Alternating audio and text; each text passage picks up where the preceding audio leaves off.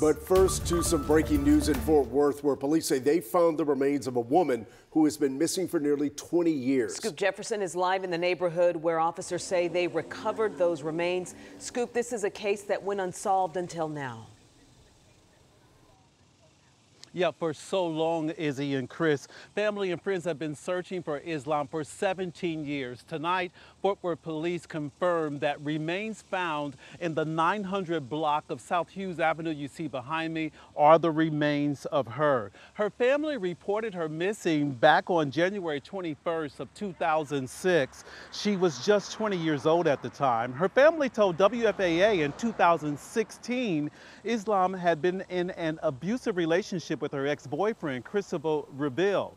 Back then, he told police Islam dropped their child off and never came back. In 2019, a jury found Reveal guilty of kidnapping another girlfriend, Tiffany Johnson. Johnson's body has never been found. Reveal is serving a life sentence in that case. He has not been charged in Islam's disappearance.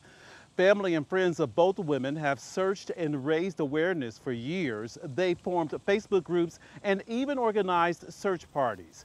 We talked with Tiffany Johnson's aunt about Islam's remains being found.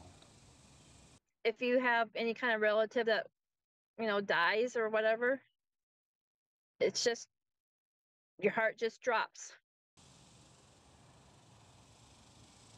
Fort Worth police shared the update of finding Islam's remains on Twitter today. No word yet if they will seek charges in this case through the district attorney's office. Reporting live in Fort Worth.